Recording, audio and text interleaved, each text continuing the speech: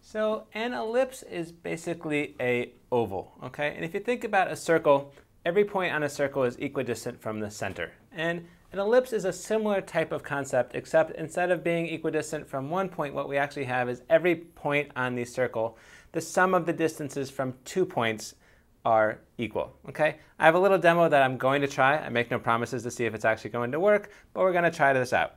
So what I actually have is basically just a piece of paper on a box, and I have a little string here that is around 2 tacks, 2 pins. And basically what this is doing is securing the distance between these 2 pins, and then I have this extra little flap where if I extend it out, every single point, if I draw this around, the sum from the distance from one of these points, which is called the focus, and the distance from the other focus are added together, it's always going to be the same. Okay, so no matter where that is, it's always going to be the same sum, this distance plus this distance. I'm going to try it out with a marker, see if I can actually draw this out.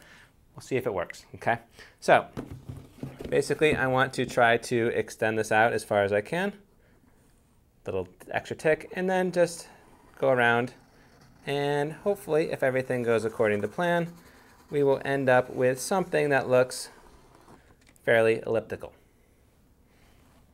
Not too bad. Not great. Could be better, but it'll do. Okay, so that's basically what is an ellipse. And every single point, if we take the distance from one of these foci to the other, we'll get the same distance. Okay, so that's basically the concept of what an ellipse is. Now let's go look at the board and get some language about ellipses. Okay, so what we have is basically 2 different arrangements an ellipse can be.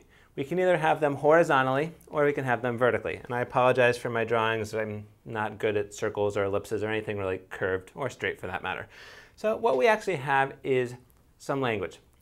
The major axis is what we call the longer diameter. Okay? So if we are dealing with a horizontal one, our major axis is going to be the diameter from this endpoint to this endpoint. If we are dealing with a vertical ellipse, our major axis is switched. It's now the longer one from top to bottom. Okay? And the endpoint to that major axis is called the vertices. Okay? You've heard vertices before, so hopefully that's not a new concept. So here's a vertice, here's a vertice, here's a vertice, here's a vertice. Okay. The other word we use is a minor axis, and that's going to be the smaller diameter. Okay? So if we're dealing with a horizontal ellipse, our minor axis is going to be from top to bottom. In a vertical one, obviously side to side. And the endpoints of those are called co-vertices. Okay? So you'll know that you're talking, if you hear vertices, you're talking about the endpoints of the major axis, the longer diameter. If you hear co-vertices, you're talking about the endpoints of the minor axis or the shorter diameter. Okay? I often add in a little bit of a different language. I often call things x radius and y radius, just because to me it tends to make a little bit more sense. I say x radius, I know that I'm dealing with this dimension. I say y radius, I know I'm dealing with this dimension.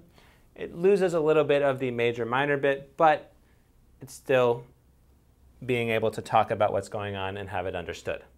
Okay, so let's go to the equation of ellipses. And basically, they are fairly similar to circles. And what I mean by that is we have an x squared plus y squared, and we are equal to something. The difference here is we're having these over fractions. And a is always, so here we have the equation for a horizontal. Here we have an equation for a vertical. You see that they're fairly similar. Okay, the only difference is I have switched my a's and my b's.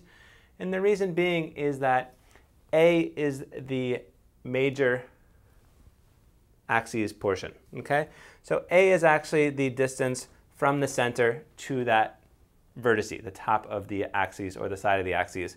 And so what ends up happening is our major axes are always 2a, and our minor axes are always 2b. b is the distance from the center to the co-vertice, so therefore the whole axis is twice of that. Okay? In addition, a lot of information I'm throwing at you, hopefully you're following along, we also have what are called foci, which are those 2 points that I secured my little string with. And there's a relationship between our major vertices, our vertices, our co-vertices, and our focus. And that is basically a squared minus b squared is equal to c squared. It's almost like the Pythagorean theorem, but instead of adding, we're subtracting. Okay, so a squared is our bigger number. B squared is our major axes, major radius. B squared is our minor axes, our smaller radius. And c squared is the distance from the center to a foci. And it goes in either direction on that major axis. Okay, a lot of information I'm throwing at you, but hopefully it is all making sense. The main gist, major axis is referring to the wider or the taller portion, basically the larger dimension. Endpoints are vertices. Minor axes is the smaller diameter. Endpoints are co-vertices. Foci are where your two strings would attach, and there is a relationship. Large radius squared minus small radius squared is equal to the distance from the center to the focus.